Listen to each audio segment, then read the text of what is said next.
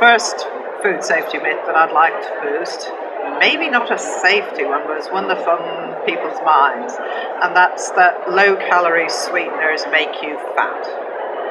That's actually biologically implausible, because low-calorie sweeteners are used in foods at such a tiny level, because they are so sweet that by definition all of the calories from the sugar that they replace is taken out of those foods. So for example, in a low-calorie cola, you're going from some 130, maybe 150 calories down to 0. There is no way, therefore, that could make you fat. People think maybe that it's because it interferes with your metabolism, but actually most of the low-calorie sweeteners are not metabolized.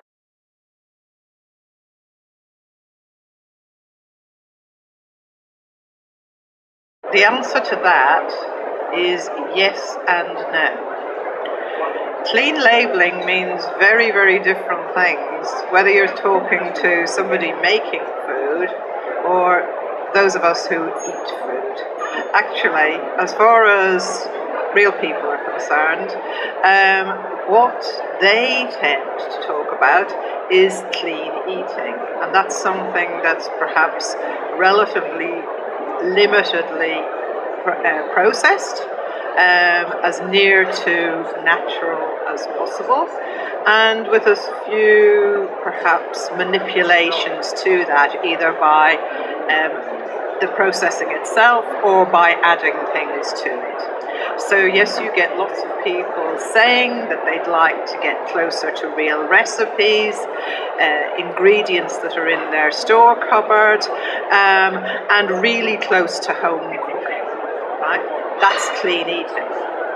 As far as clean labelling is concerned, that's become a kind of business-to-business food industry term that seems to be about reducing the number of ingredients in a product, eliminating additives, but often confusing consumers with labellings about being natural or non-GM or additive-free, whatever.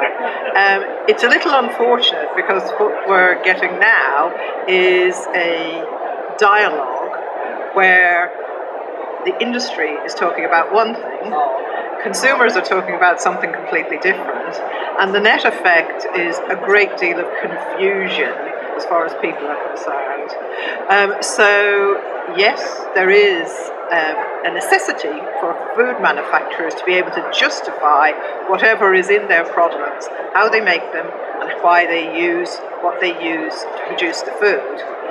Calling it clean label, I don't think so.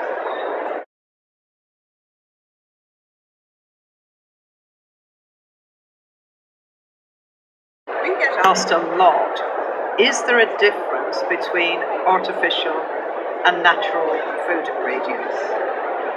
Well, maybe.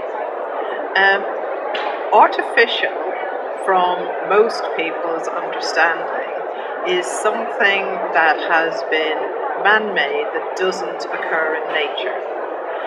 However, once we come down to ingredients, or indeed additives, the fact of the matter is that the vast majority of ingredients we use in our food supply to produce safe, tasty food are in some way manipulated, in some way processed.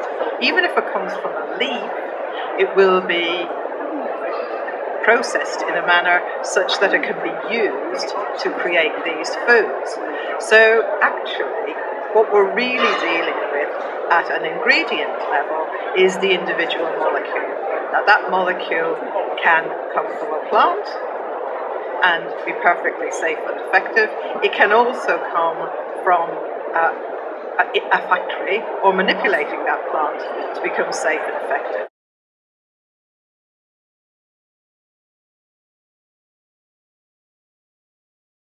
Many people see that reformulation is a key strategy in producing healthier foods.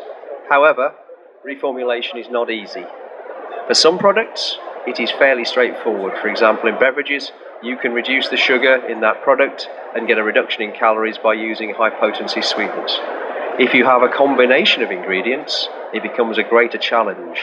And in fact, you can have the unintended consequence of getting an increase in calories, or at the very best, the same calories in the product. This is because sugar delivers 4 calories per gram, and fat delivers 9, protein and other carbohydrates also deliver 4 calories per gram. So, for example, in breakfast cereals, if you take the sugar out, you replace the sugar with starch, and you have exactly the same caloric content.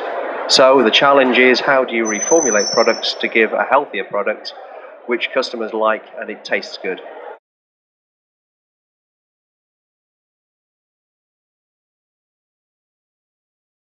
The myth I would like to bust is that monosodium glutamate is bad for you.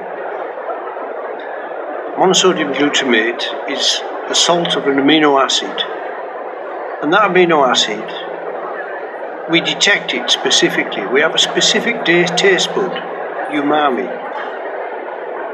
And glutamate, so monosodium glutamate, the sodium salt of glutamic acid, so glutamate is one of the essential tastes that tells us that we're eating protein. And glutamate is as essential to a savoury food as sweet is to a sweet food. Imagine a cake without sugar. You wouldn't eat it. Imagine a soft sweet without sugar. You would not eat it. Glutamate is as essential for savoury. If you don't have glutamate in a savoury product, you wouldn't eat it. It is the sugar of a savoury product.